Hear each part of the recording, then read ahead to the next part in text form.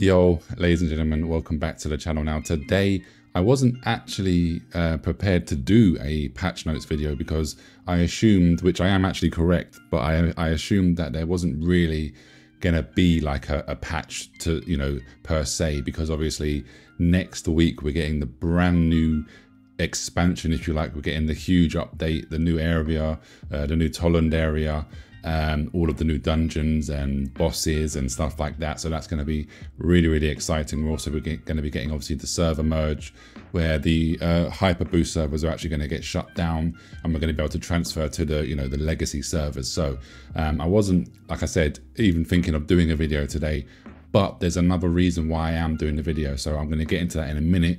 But before we jump into that, don't forget to like, share and subscribe. So you can see here quickly, I'll briefly show you the patch notes. They're basically just saying to us guys and girls that TL obviously is going to be able to launch soon the new areas, Tolland, the new dungeons on Wednesday the 21st, the second update, and following the end of the hyper boosting server, they're concentrating on server stabilization for the server migration and consolidation. So for this week's patch, it's literally just a few tiny little bug fixes and server stability. But the reason why I'm doing the today's video is because today we have just gotten this developers feed here. So a few hours ago, they wanted to talk to us about combat balance. Now, the combat balance is this needs to happen. So I'm so happy to see that next week they are doing a huge combat rework. The TTK basically right now from this new patch is a joke. Basically, it's not fun. One-shotting people, okay, fine. When you one-shot people, it can be fun, but it's only fun for like 5 minutes, and then you get one shot, and then you get one shot. It becomes tedious, and to be honest, it becomes a little bit boring, and it's just not fun. So yeah, this is a much needed change. Now, the funny thing is, they obviously they thought that the skill specializations and the rune specializations was actually going to fix the TTK, but of course, as we now know, it's made it completely worse. It's so fast now, but this is the thing I want to say. As much as there's loads of people out there on the internet and whatnot that they really do not like NCSoft, I understand why, because they are notorious for the history of doing obviously serious pay to win in all of their games and stuff like that, bringing out great games but then ruining it with pay to win and blah blah blah. I get that, right? They've also been doing it here and there in Throne and Liberty, but there's one thing that I will keep on saying. I've said this many times now in other videos. I cannot fault them. So far, to me, they are like one of the best development teams when it comes to talking to the community, with communication, with balance changes, with fixing stuff. When they are like admitting that they're wrong, when they've done some dodgy pay to win stuff, and then the community gives them a huge backlash, they actually sit there, look at it, and they say, you know what? Okay, fine. We thought that this was a good idea, but it's not. This is one thing that they are by far the best so far that I've seen in a long time. You have obviously other people like Yoshi P with Final Fantasy 14. He is a insane, great developer, and talks to his community and stuff like that. But other than Yoshi P with Final Fantasy 14, so far, and NCSoft with Throne and Liberty, I don't really see many other development teams being so good. The only other company that I can mention is Intrepid Studios, Steve and Sharif with Ashes of Creation, with how much they're speaking to the community and stuff, but that game isn't even out yet, right? So we'll see if they manage to keep that up when the game goes live. But anyway, so yeah, basically the TLDR is, this is quite a long letter, so I'm not going to go through the whole letter, and I don't want to make this video any longer than it needs to be. So basically, TLDR is the Xbow is going to be getting nerfed because they understand, they realize that in PvE, Xbow Dagger is literally king. It's been king since day one, and it's still king to this day right now. It's to the point where You'll even find people will not accept you into a party unless you have Xbow dagger. So for the high challenged dungeons, they only want Xbow daggers, Xbow daggers, Xbow daggers, which is just stupid, right? And I know there's going to be some Xbow mains who are going to say, oh, but the Xbow isn't that great when it comes to large scale PvP and stuff. Yes, I understand that, but it is what it is. We can't have everything. You can't be the king of the single target DPS in PvE and then expect to be the king of large scale PvP and stuff like that. Xbow dagger is insane in small scale PvP as well.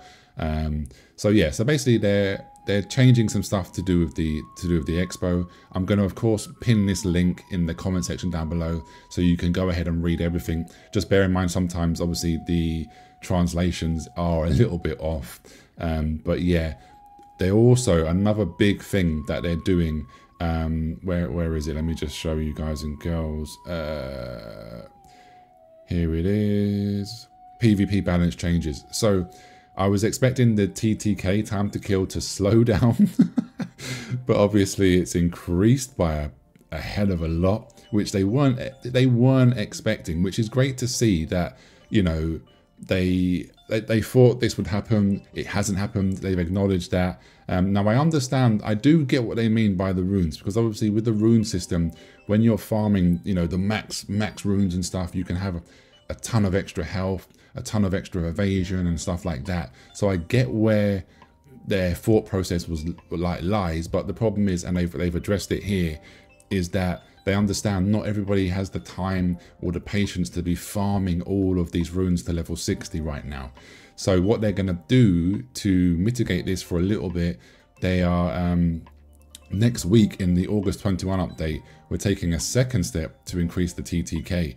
This will create a much more immediate effect than the rune system. So with the Toland update, the level cap is raising to 55, which we already know. And it says, as your character progresses from level 51 to 55, their HP is set to increase significantly. We're also planning to add the previously unavailable PvP damage reduction stat. This stat is designed to gradually increase from level 31 to level 50. You will notice a difference right away on the update next week. So this is what I find really confusing, and a lot of people in the community agree and have said similar stuff. They have PvP stats in the game. You can literally log into your character, press P, go into your stats page, click on there. There's a PvP section where it says obviously the previously unavailable PvP damage reduction stat. There is a ton of other PvP stats. Now I don't know why they're not being used. Obviously maybe they had this idea when they first started making Throne of Liberty to use these stats, and then for whatever reason they decided to not turn them on, to not use them. So hopefully now that we're going to be seeing this stat obviously be turned on, if you like, hopefully they will start to realize that, hold on, why don't we just do it like a simple fix? Obviously I don't mean, I'm not saying this from a development standpoint, but a simple fix logically is to have PvE stats and then to have PvP stats, because then that way you can balance weapons that are overperforming in PvE. So like the crossbow dagger overperforms in PvE, for example, but then doesn't, if you nerf it in PvE, it's going to get nerfed in PvP, right? So separate the stats and then that solves the issue. Like New World did this, Amazon Games did this in New World. For the longest time, they would nerf like the musket because it was too strong in PvP. But when every time they nerfed it in for PvP, it of course got nerfed for PvE, so it became absolutely useless in PvE. And then eventually they did separate stats to a degree, so they could basically turn down the damage for PvP, and then they could turn up the damage for PvE. So I would love to see NCSoft, copy and paste that. I mean, you're talking to Amazon Games. Amazon Games are publishing this for the West, so I would love to see them work together and try to get that into, Throne of Liberty. But anyway, that's the TLDR. Good changes.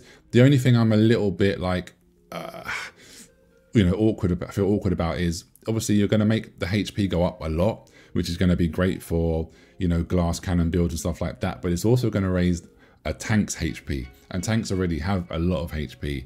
And also, obviously, they're doing a PvP damage reduction stat, which is going to make the tanks even tankier. Now, that is fine, but we need to try and get it to where tanks can be tanky, but not still destroy everyone as well. Because I don't care if you're super tanky, I just don't want you to be super tanky and destroy people with damage. But yeah, anyway, they're sort of moving in the right direction, so I'm grateful to see that. And yeah, anyway, I'll leave it there. Like, share, and subscribe, and I'll catch you soon. Take care.